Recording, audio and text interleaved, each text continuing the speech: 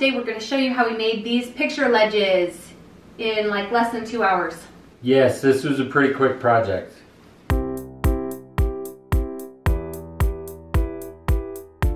Hey Remodelaholics, welcome back to our DIY channel. Today we are showing you how we put up these picture ledges. Well, when I say we, I mean, so we have this little space in our office that we needed something to be on the wall, and we needed some calendars, like our little dry erase calendars. So we're thinking this will be kind of a fun little switch out. The pictures slide in and out, or you can lift them in and out. You could put books, you can put calendars. What else could you put? Tell us in the comments below. We'd love to hear your ideas about what you would use these little ledge shelves for. So now I'm going to show you how we went ahead and built it. So I jumped in SketchUp and started to build a 3D model of it so I can understand exactly how I wanted to put it together and what the dimensions are going to be. I do want to point out that there is a 1/2 inch lip on the shelf where the bottom of the frame will sit, and a 1.5 inch lip that will hold the top of the picture frame when it's in place. So we have a couple options. We have a brown trim and a silver trim. So these are 8-foot boards, basically a 1x4. Another option would be about half the price, was just regular pine boards. Or you could do some select pine that has really nice straight lines to it. Some cedar would work really well. If you wanted to paint it, you could do some MDF. And then we're gonna get a nice piece of a 2x2. It'll be up against the wall on this side. And then on this side, we'll put the 1x4 in front of that. Okay, so here are the boards that I chose out of the hardware store. I'm now gonna cut them to length.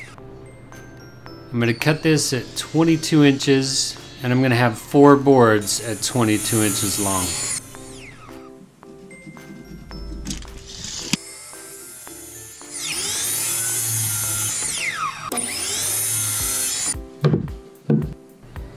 After I cut them to length, I'm going to sand them a little bit on the ends. We actually picked the color of the wood based on the color of our floor. You could even use unfinished wood if you wanted more of a natural look. That works, or have it painted any color. What would you paint it? Let us know.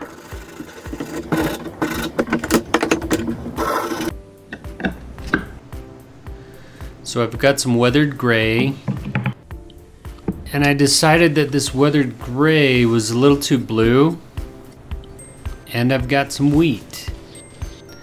So I took some paint thinner, thinned it out a little bit, and mixed some wheat with the gray to give me this color that looks a lot closer to what I want it to be.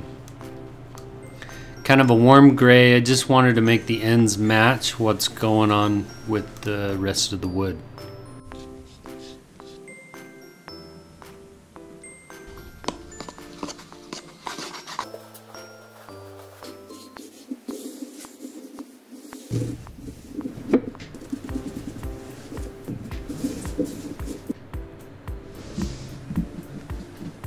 All right, we'll let that dry. We'll come back to it, and then I think we're ready to put that on the wall.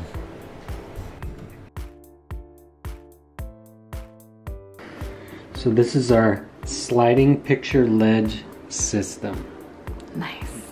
So this is going to hold 3 large frames for either pictures or calendar. Okay. If the frame's the size that we're spacing out for, then it won't tip out. So we're using a 16x20 frame, and for the frame that we have to slide in, we need this distance from the top of this block to the top of this block to be 18 3/4. Okay. So from the top of each ledge, 18 3/4 for this size frame.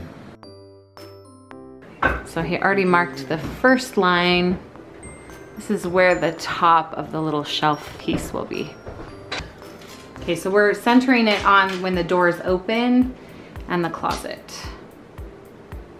There's gonna be an inch gap up above the frame to give you a little flexibility to get it in and out. So I'm gonna draw on the wall. I'm gonna place where the top of the ledge shelf will be. So you drew the top and the bottom since you're gonna be working from below. Now I'm gonna find the center of each ledge based on this center of the space. And if you don't have one of these really long levels, you can just use a measuring tape. Okay, where's the stud? I got the Okay, wait. built-in stud finder. Got it. I found that in our house this texture is so thick, the stud finder can't find the studs. It's right there. Right there? Most likely, yeah, it's right in there. I'm gonna take the drill and just drill a screw in here and see if I hit the stud. Yes, it's right there. Okay, so he's measuring from the center line to the stud. About 6 1/4. So 6 1/4 from the center line. 9 3/4.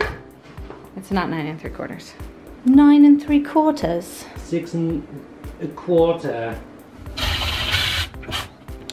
Just want to deepen up so the screw head doesn't get in the way of the other board sitting on top. I'm gonna have to sweep, yes, and pre-drill all these holes just to be safe. So I'm gonna use a 2 1/2 inch screw just so I can get into the stud at least a 1/2 inch.